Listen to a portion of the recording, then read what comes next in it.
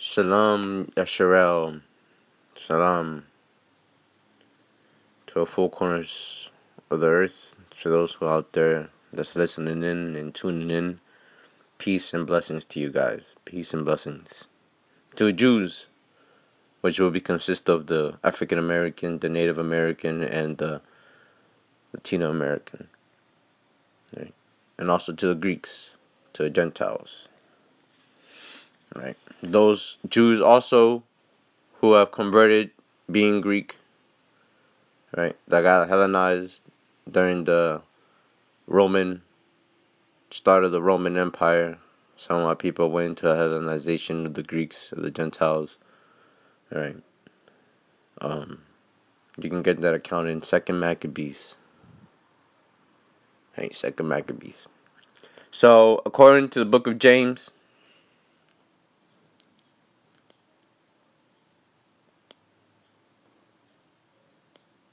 according to the book of James,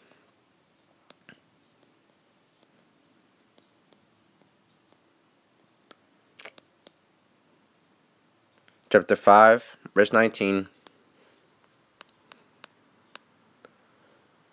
Brethren, if any of you do err from the truth, and one convert him, let him know that he which converteth the sinner from the error of his way, shall save his soul from death, and shall hide a multitude of sins.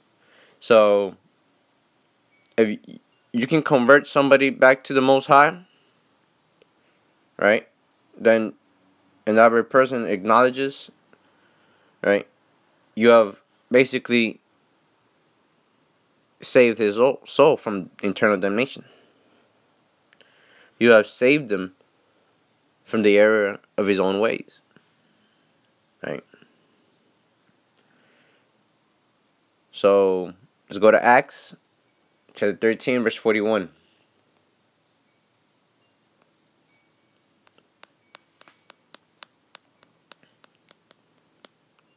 Behold his despisers, and wonder and perish, for I work a work in your days, a work which he shall in no wise believe, though a man declare it unto you.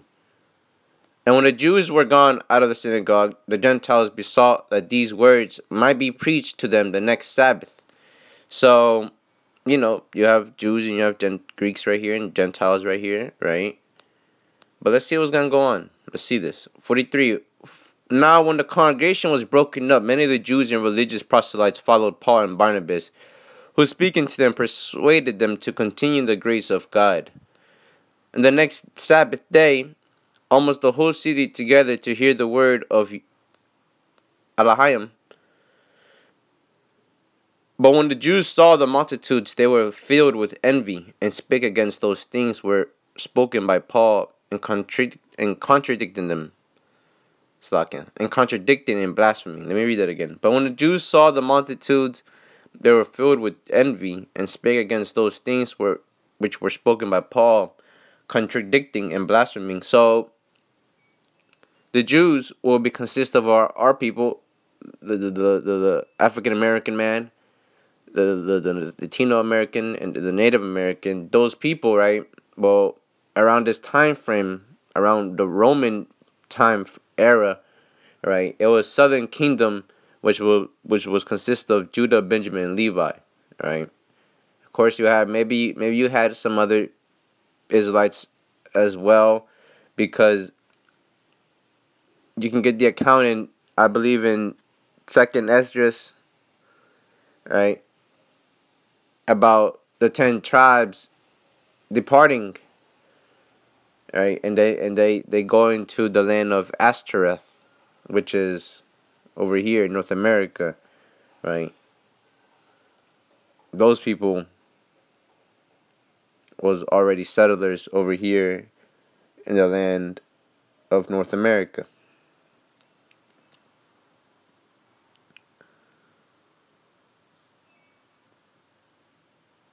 Right. Certain the Jews that was discriminating and blaspheming and contradicting what Paul and Barnabas was saying, that Christ was the Messiah. Through Christ, right, you can achieve the everlasting life. Verse 46. Then Paul and Barnabas waxed bold and said, it was necessary that the word of Allahim should first have been spoken to you. So the word of God, right, is firstly spoken to the Jews. Right, just like how we have certain brothers and sisters go out, or certain brothers go out there that are teachers, they only seek those who are Israelites, those who are Jews, basically, right? So, with this, it lets you know that even those people don't believe, some of them don't believe in Christ. Some of them don't believe in everlasting glory that Christ speaks about. Some of them don't believe in an eternal life, right? Some of them just don't believe in Christ at all, right? But there are certain Gentiles that do, right? So I'm going to read this, verse 46. Then Paul and Barnabas waxed bold and said, it was necessary that the word of Allahim should first have been spoken to you. But seeing he put away from you and judge yourselves unworthy of everlasting life, lo, we turn to the Gentiles. For so hath the Lord commanded us, saying, I have set thee to be a light of the Gentiles, that thou shouldest be for salvation unto the ends of the earth. So, listen, know that salvation is unto the ends of the earth to Jews and to the Gentiles as well. Let them, you know what I'm saying, let them come and be partakers, right? That's what's letting you know, right? Because there might be some Gentiles out there or some Greek out there that don't believe, but that's okay that they don't believe, because there's some Greeks and some Gentiles that do believe in Christ, right? And they're the ones to partake in that glory, right? The book of Acts, chapter 18, verse 4.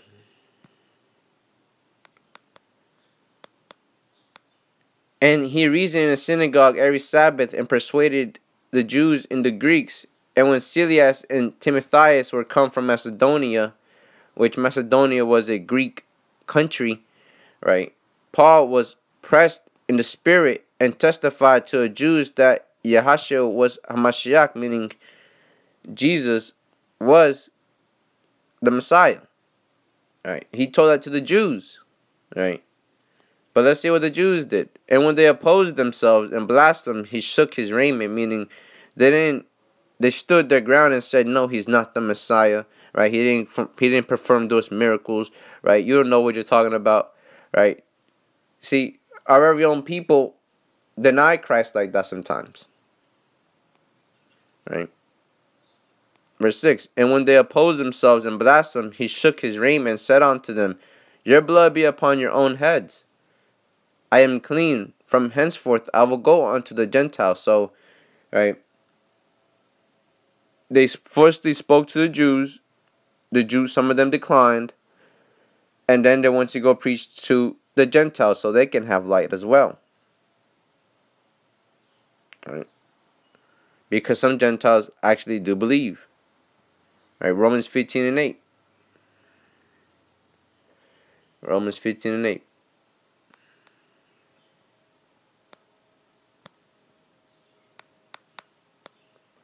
Now it said that Yahashua Mashiach was a minister of the circumcision for the truth of Allahim, to confirm the promises made unto the fathers, and that the Gentiles might glorify God for his mercy. As it is written, for this cause I will confess to thee among the Gentiles, and sing unto thy name. And again, he said, rejoice ye Gentiles with his people. So who is his people? He's speaking about with God's people. Right? Verse 11. And again, praise Adonai, all ye Gentiles, and laud him, all ye people. Because there are some Gentiles that actually do believe in this everlasting glory, this everlasting life, right? This joy, this peace, this happiness, right?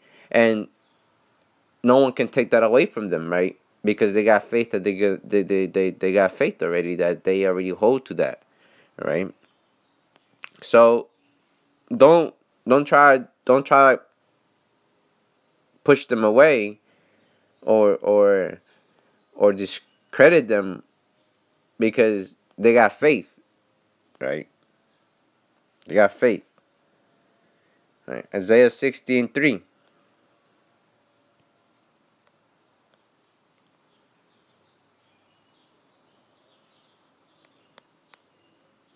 Right, Isaiah 6:3. And the Gentiles should come to the light, and kings to the brightness of thy rising. So the Gentiles shall seek and come to the light, right? To the light, right? And kings to the brightness of the rising. Lift up thine eyes round about and see. All they gather themselves together, they come to thee. Thy sons shall come from far, and thy daughters shall be nursed at thy side. Then thou shalt see and follow together, and thine heart shall fear, and be enlarged, because the abundance of the sea shall be converted unto thee. The forces of the Gentiles shall come unto thee. So, see, the forces of the Gentiles shall come to thee, and they should, you know what I'm saying? They're gonna bow down to you, right? Isaiah 49:23, right? Isaiah 49:23. And kings shall be thy nursing fathers, and their queens thy nursing mothers. They shall bow down to thee with their face toward the earth, and lick up the dust of thy feet. And thou shalt know that I am the Lord, for they shall not be ashamed that wait for me. So the kings of this earth and the queens of this earth, they should be your nursing father, nursing mother, right? And those are the people that are gonna bow down to you, right? Isaiah 60:16. Isaiah chapter 60, verse 16. Thou shalt also suck the milk of the Gentiles, and shalt suck the breast of kings, and thou shalt know that I, Yahweh, am thy Savior and Redeemer, the mighty one of Yahweh. Right? So, with this, it lets you know, right, that we're the ones to get fed, right, the milk from the Gentiles, right? Which, shoot, that's like what we was doing back in the days, and how they used to have our nursing mother feed their little babies, right? But nowadays the reverse now is gonna reverse. Not nowadays, but the role will be reversed. Slack. Okay, Micah chapter 4 verse 1.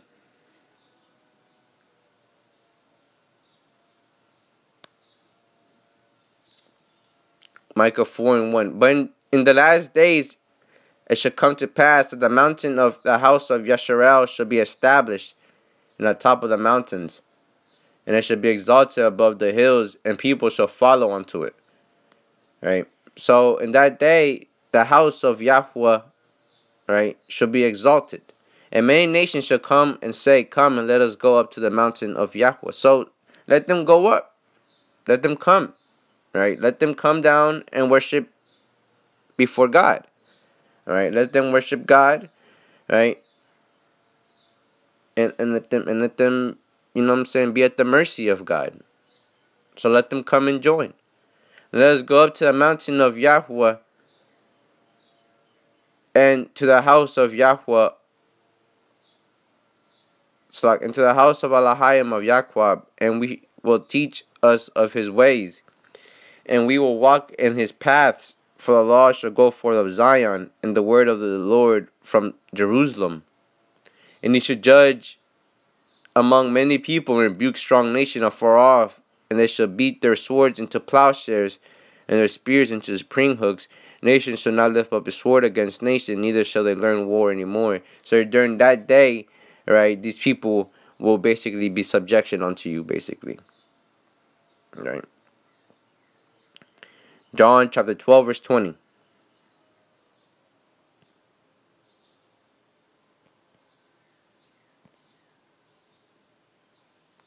John chapter 12, verse 20. Chapter 12, verse 20. And there were certain Greeks among them that came up to worship at the feast. The same came therefore to Philip, which was of Bethesda of Galilee, and desired him, saying, Sir, we would see Yahshua, Jesus. Philip cometh and telleth Andrew, and again Andrew and Philip tell Jesus. And Jesus answered them, saying, The hour is come that the Son of Man should be glorified. See, these people want to glorify Christ. They want to worship Christ. They want to acknowledge what Christ has proclaimed. Right, that everlasting glory, that righteousness, that joyness, that peace, that love that people want. right? Forever and never and never, right? Not eternal damnation, like how Revelation has spoken, right? But that everlasting glory. Acts chapter 13, verse 47.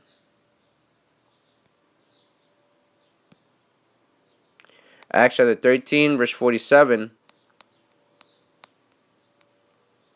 For so hath Adonai commanded us, saying, I have set thee to be a light of the Gentiles, that thou shouldest be for salvation unto the ends of the earth. So reiterating itself once all over again, right? That, you know, that salvation should be unto the ends of the whole earth, right? According to a Jew and according to the Greek, right? So let's go to Luke chapter 24, verse 47.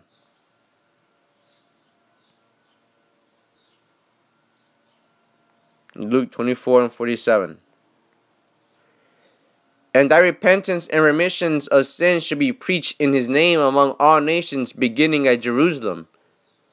So there you have it. And thy repentance and remission of sins should be preached in his name among all nations. Right? In the name of who? The name of Christ. The name of Jesus. Right? Yahashua HaMashiach. Right? Beginning at Jerusalem. And here are witnesses of these things. So there was witnesses already of those things. Right? So the Gentiles, they believed in Christ. The Jews believed in Christ. Right? So, Zechariah chapter 2, verse 11.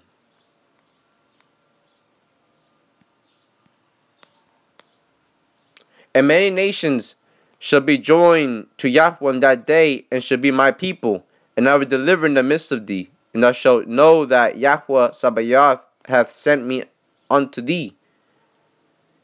And Yahweh shall inherit Judah, his portion, the Holy Land, and shall choose Jerusalem again. Be silent, all flesh, before Yahweh, for he is rised up out of his holy habitation. So, once all over again, that many nations shall join us. So let them join Israel. You know, let them join, if they be partakers, right?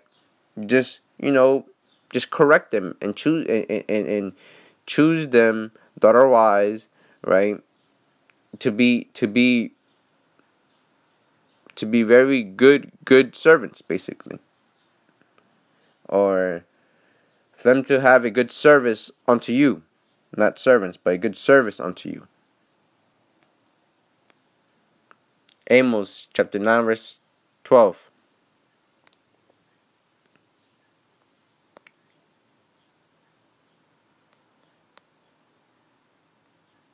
Amos 9 and 12.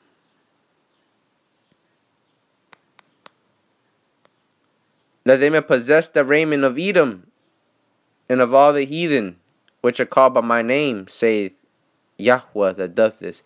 So you should possess them. Just like in Leviticus chapter 25, verse 45, it speaks about possessing and inheriting them, right?